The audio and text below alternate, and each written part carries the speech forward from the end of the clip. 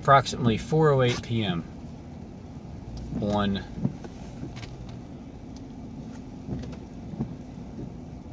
June 4th, 2021.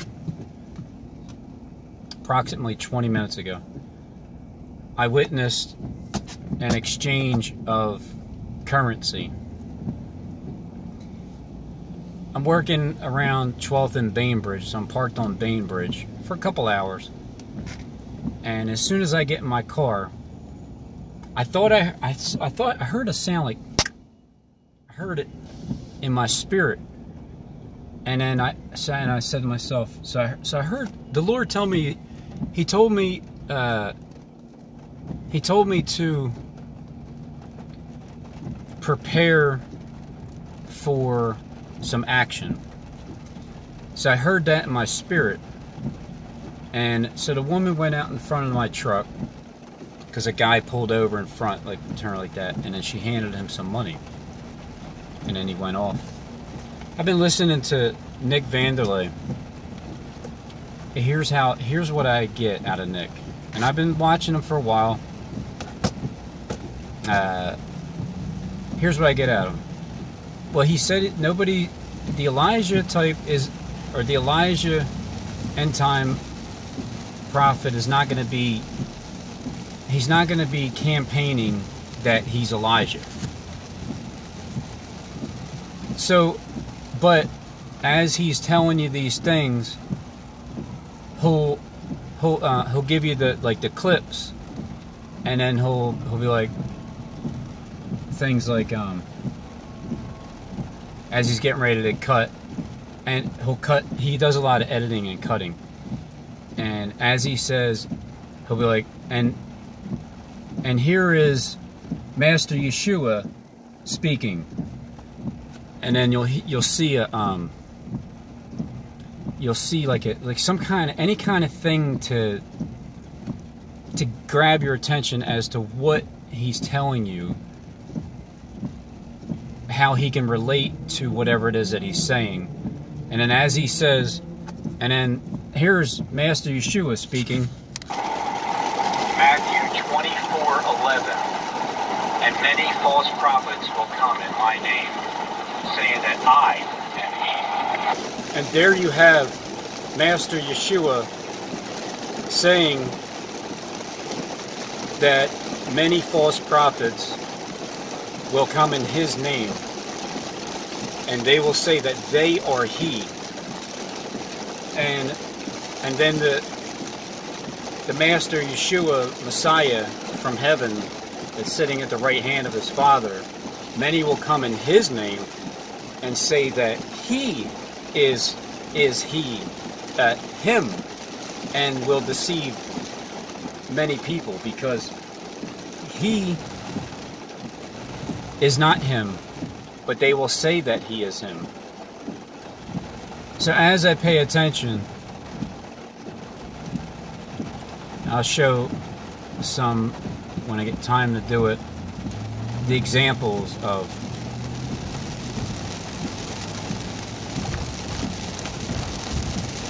the Elijah type at the end will not be campaigning that he is Elijah. However, as many signals as you can possibly get, with every basic chance that you get to say that that's exactly what the 450 false prophets will do. They will campaign as Elijah without saying it. However, it's one of them things, you can't prove it. You can't prove what, nobody said anything. It's unprovable, except for the fact that you can prove it to those that can see that the actual court of law, the ones that created the laws and they're behind the scenes and they can see everything. You prove it to them because they're the ones that hired all those people to do that thing. Or it's just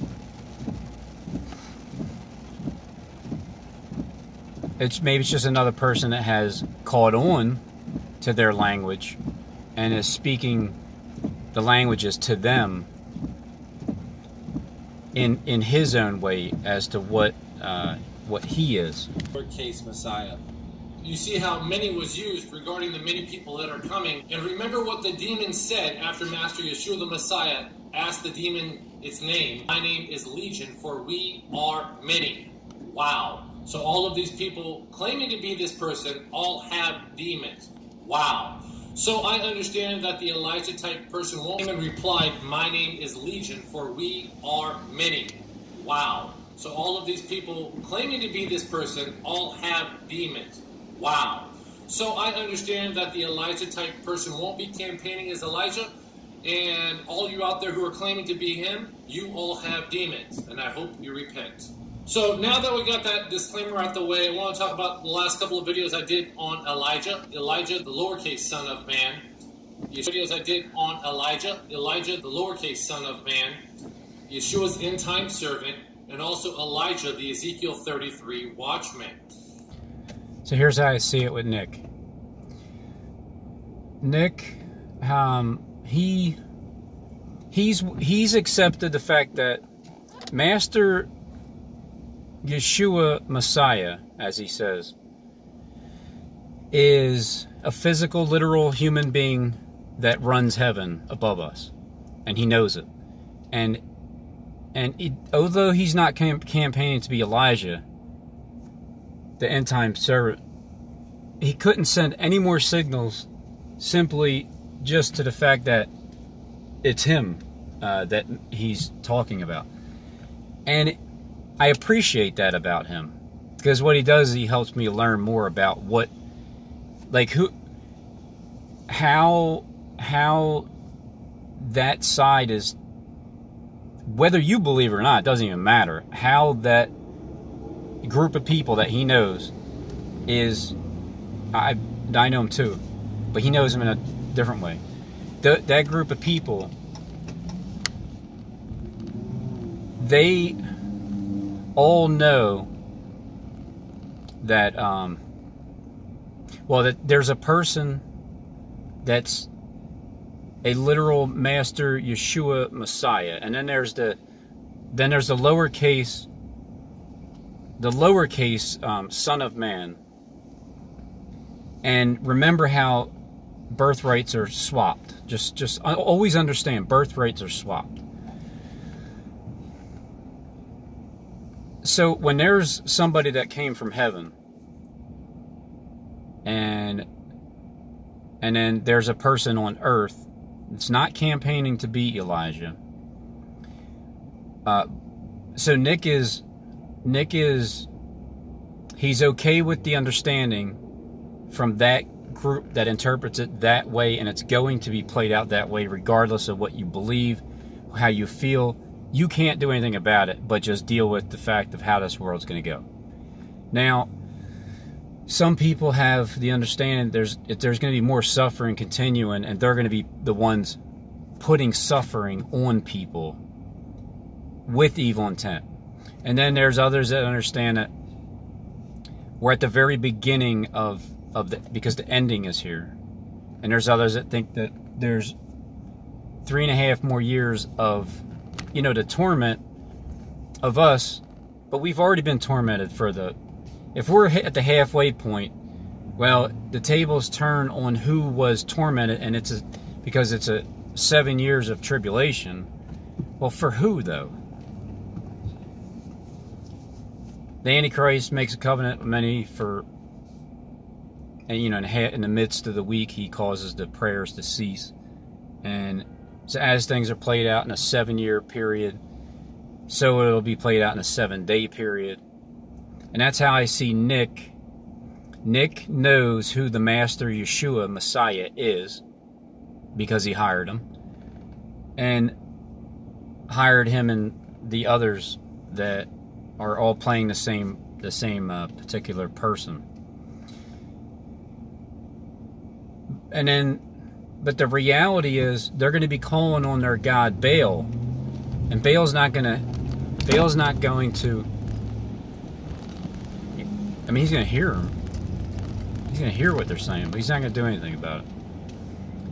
And then that's where I get with the different Elijahs being played out, the Ahabs, the Jezebel, and how one understanding would be it is in your spirit, both of yous. And when you cast Jezebel out of you, then you're casting out Jamie the Wabbit. When you finally cast Jamie the Wabbit out, then it's just you, Ahab. But Ahab is more afraid of Jezebel. That's why it's harder for Ahab to get things done, because he has a dominant spirit over him that controls him. And then until you cast that Jezebel spirit out of yourself, if you have a problem, if you have an issue with it, then you're going to be controlled by just the other spirit that's dwelling inside you, the two. Now, the reality that this Master Yeshua Messiah, and then being the premier, like he's the premier as a physical person, the world script has taken the spirit that's only spirit and says that this is the man. Is that the man right there that causes? Yep, that's him. He's the one that is there as the spirit in heaven, is only a spirit in heaven. However, it will be played out as it is in the literal heaven, so shall it be on earth. So that things come down here. That's why New Jerusalem comes down from heaven through the messenger that would be the that Elijah type, because how Nick is explaining it is the spirit is an actual human being above him. He's accepted that, calling him God basically, but he's okay with being second in charge because that's the way that kingdom is. But the person that's in second in charge is really first in charge as the king, but not the actual king physically on earth, more of a prince, but the king of heaven in the spiritual realm as a prince under the king, second in charge of the Pharaoh, the literal physical human being on earth that would be playing the spirit of Master Yeshua Messiah. So basically what happens is it makes more sense that the one that was playing, the one that comes, just moves over into his seat, and it's just everybody just goes into their seat where it's supposed to be. Only until that happens. It's like that thing that spins around and the balls bounce around and there's openings, and until that final ball bounces in the right spot and it's filled up, there's going to be moving chairs and everybody's going to be playing games and running around and just not just sitting still in their spot. So to be second in charge next to Pharaoh, well, if Pharaoh's is like the top spot, and then you become second in charge, like Joseph, because Joseph interpreted the dreams for the king, and the king's servants couldn't do it, just like King Neb. Same thing. It's like the same exact story. Here's what the Bible is to me. The same exact stories, different names, different times, settings in the Bible, from before, Old Testament, New Testament. Same people. Same people, different names. Same story from beginning to end, like Christ, like Daniel, like Joseph. In Christ's story, he got nailed to the cross and beat the piss out of him. In Daniel's story, did the same exact thing, but he was elevated, lifted up, He went through the fire, yeah. I mean, the lion's den. He wasn't there when the three buddies were put in the fire, but there was someone that looked like the Son of God that was in the midst of the fire with them three, his buddies. And then Joseph, well, he went to jail for a couple years because he wouldn't sleep with the woman that was the king's wife, trying to sleep with him. And then because he didn't, then she set him up, and then he did a couple years. But because of the couple years that he did, and again, there's people playing out, you know, that they did a couple years in jail, and then they start their mission, even though they're at the end, but to get you to believe we're at the beginning. So it's all the similar stories, and then the outcome is, well, it's the same outcome, but how you interpret the beginning of the story to the end of the story is going to determine the feelings that you attach to somebody's interpretation. If you get irritated at people's interpretation, it's because you still have a problem with yourself, and you react off your first initial thought, because your first thought is your flesh.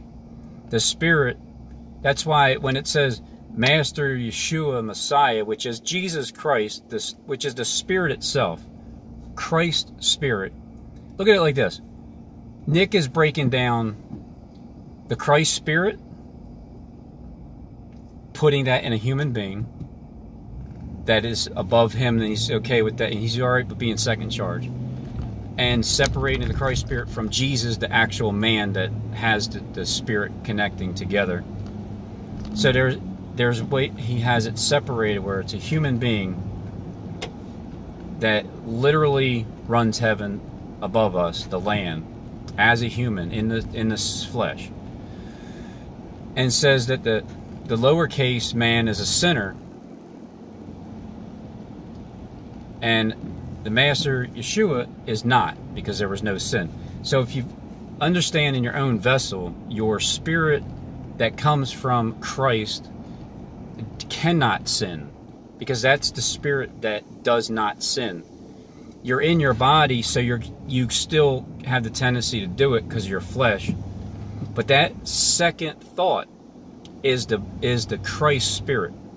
Until you condition your first reactional thought, fleshly, carnal mind, until you condition your first thought to be Christ-like, then your first thought is you. Now you're catching on, like, all right, shut up, because you're tired of hearing Satan talking to you, like just trying to get you to do things, just irritate you or whatever, put fear in your heart, anxiety, worry for nothing, anything he can get you to do. So if you condition your first thought, when you take it captive and you put it in prison and don't even react towards it, see where it's coming from. It's like a conveyor belt of satanic thoughts. First thought, first. Cain was born first thought. Abel was second. Cain always had the first thought and just reacted off of his flesh. And that's why the world is the way it is. Because the ones that are in charge, they don't think twice. They do now, but they didn't at one point. So it's just you react. You don't care about anybody but yourself, and then you heap up all these treasures, and you're greedy, and you're lazy because everybody does work for you, and you don't care. And yeah, you take care of your family. Everybody in your entire crew is good for life, and their children, but all of the rest of us, who cares? So when you go at your second thought, you'll think twice, and then you'll condition your first thought to be your second thought. Now all you're doing is thinking for yourself. What happens when you wake up? Before you woke up, you pretty much didn't even say a word, because where was your voice inside of your spirit? It wasn't there. When you regret what you did, wasn't that your first thought? Anybody that goes to jail for certain things that they did, anybody that made very bad decisions, you thought, man, I should have just waited like a minute, and I shouldn't have came around that corner at that time. I should have just left. I should have listened to my intuition, my gut feeling. And then when you regret the things that you've done, it's because you've been thinking first and reacting off it. So with Nick, I feel like he definitely accepts to be second in charge because he's willing to call another man Father, God.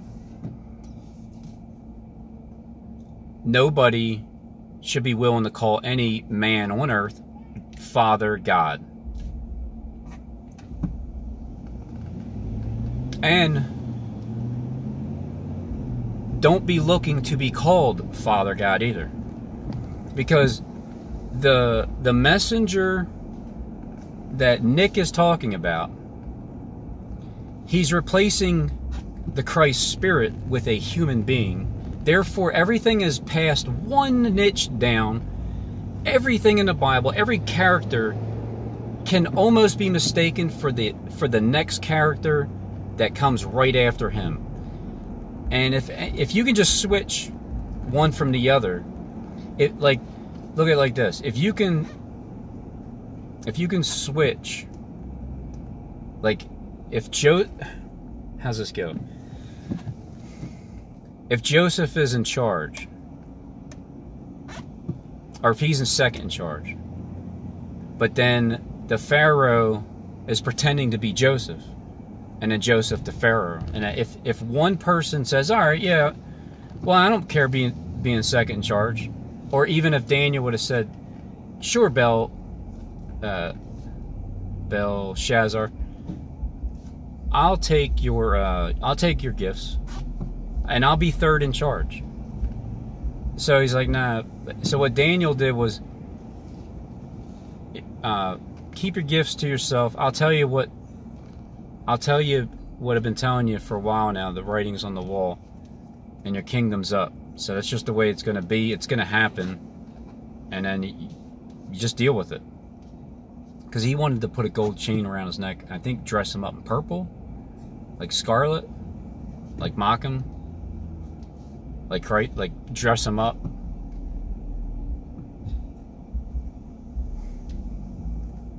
So Daniel didn't accept the gifts, but he did get rewarded at that's the thing. If you jump the gun, if you think, oh, we're at that time, and so this must be that person, and they're going to offer you gifts, but it's not, because the reality is, when the world comes to an end, well, the world has to come to an end. The powers that be, when everything falls flat on its face, the world system has to collapse, doesn't it? Like, doesn't the money have to collapse? Or does it only collapse on those that do not receive and comply with this order that, all right, so I tested it. I said the words.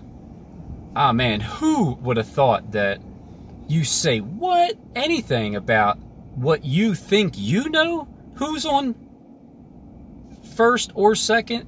And if you don't know that you're not supposed to be third in charge, well, then you won't know what you're doing, because you were supposed to be second. But the reality is, you're actually who? And that way, when everything gets shuffled around, it's the author. Who's the author of confusion? Exactly. The same one that is on first. So apparently you really are not allowed to say anything against their beliefs. Isn't that some shit?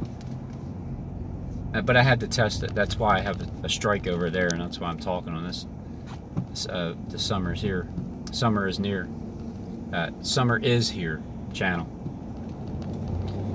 Because it was 3 months ago when I uploaded a video. Now, alright, so all that's out of the way. Taking the actual spirit and putting it into a human, but it's not really that person. And so the human, this is how I see the end time Elijah type that Nick is talking about. It's going to be somebody that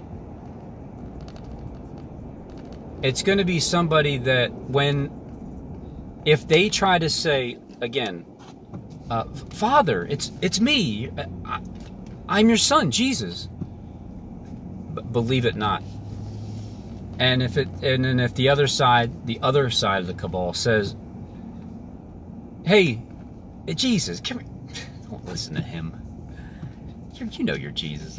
This guy, he's trying to play you. Just don't listen to him. Look, I know you're Jesus because I'm your Father.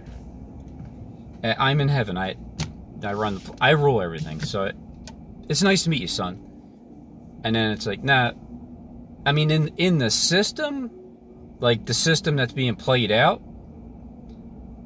you can accept that that's how that is in the system because it has to be played out like that. But the reality of the Elijah type, so whoever the Elijah type is, I would assume would be somebody that will not accept worship for himself. If you try to say that he's God, he's not going for it. If you try to say that, well, you're not God, but I'm God, you're my son, he's not going to go for it.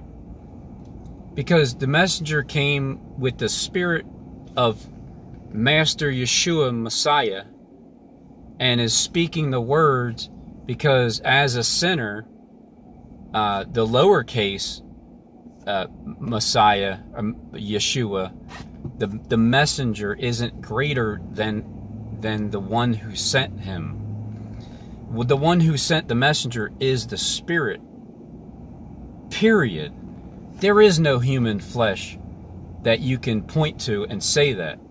Now, you might look at someone and be like, well, a teacher, because you taught them, and that's fine. You can be a teacher. But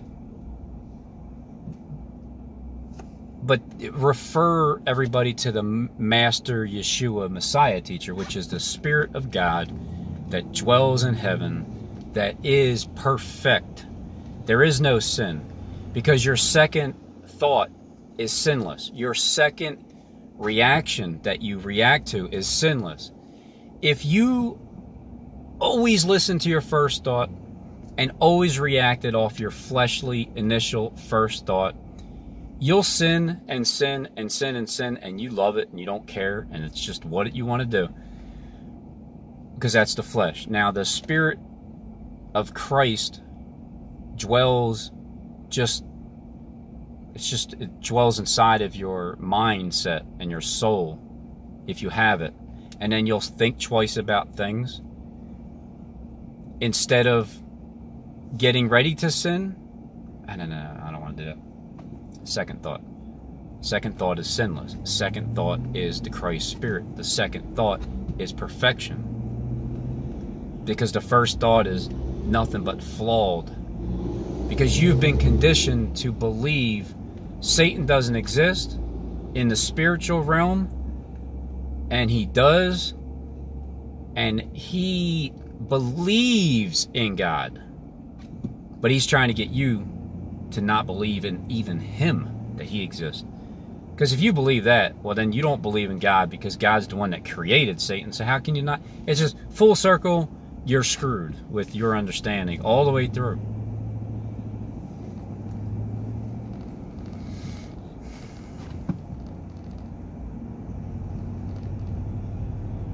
And so there's the Ahab and Jezebel in the one body that has all that say in the world, almost like a king Nebuchadnezzar, because there's a period, he comes down here and lives with the beast of the earth. Because when you come from up above and you come down here to this hellhole, you're living amongst us. And then the other interpretation of the King Neb would be living like an animal. So he parties like an animal. I think that's the Inky side, if I'm not mistaken. Parties like an animal. And so fulfills that part of you believing it. With that group, that would also be the separate ones where it's Ahab, a person here, and then Jezebel, and they're like twins, like in the same system, playing out those roles. But their boss is playing out the literal singular role, and then so the other ones that are playing the game, they're playing those too. They've been playing it for years and upon years, and the vision's almost fulfilled to fail. And then you have another, regular type of people that isn't truly well known, but is to the people that are hired to do those things. And then they also have the Ahab and Jezebel. They have the Ahab and Jezebel spirit, and they really do have the Ahab. So it's not like it's not true, because it is. But what happens is my nose just itches. It's not. I don't claim to be Ahab or Jezebel. I don't claim to be anybody. I claim to be Robin Henry Tees, a person that hopped onto YouTube that isn't part of any of your organization and just did his homework for free and just wants to share with everybody as just a messenger that tells you what I've seen. And here's what it is. This is what I've seen in my lifetime. And I see what comes with that. I see it coming. I see it when it does come. When you're prepared for it, how can you do anything else but just be prepared for it? And just know this: no matter what happens with this world, which is happening right now, we're 70% of the way done, because 70% of people have complied with the thing.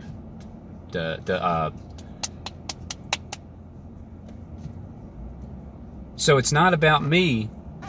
I want to stay up and communicate with the people, but I understand it's just, you know what? You have your little party, have your little thing, just have your control, and yeah, we got him. I can't wait to get him strike 2 and 3. All right, hey, go spray paint over there. Yeah, right where he works today. He's going to be working in that unit today. Yeah. Put some ramps up there, and XX and XXX, and rest in peace, Robin, and you're freaking done.